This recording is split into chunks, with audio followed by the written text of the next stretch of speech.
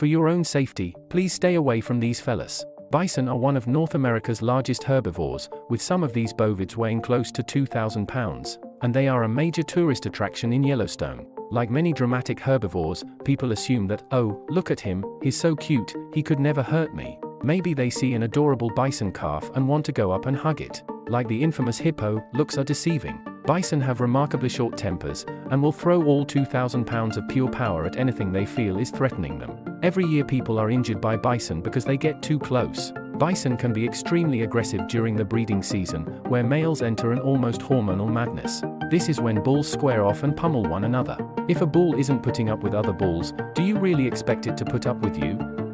Cows have their calves, which they fiercely protect against anything they perceive as a threat. In general, bison just don't enjoy company. They don't like being around different species, and that's just how they're wired.